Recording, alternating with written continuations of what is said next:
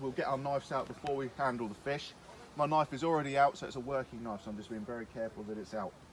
What I'm going to do is, from the anus, I'm going to just get the tip of my knife. I'll do it as we talk. So I'm going to place my finger up here. Now this is where you need to be very careful.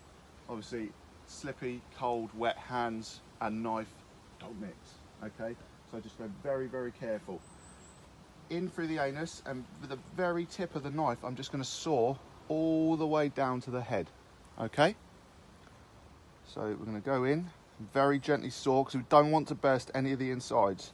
Once you get it going, it should just sort of start to tear down.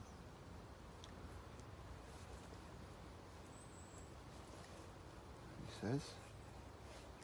So we could lay it down on our board, if that's easier.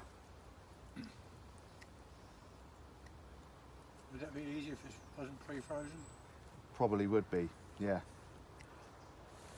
So you're just going through the skin? Yeah, I'm just trying, normally I can just get it in there, there we go, there. So just with the very tip of the knife, okay, and I've just got in there and I'm sawing straight in. Very tip of the knife, there you go. Once you get it going, it really just go.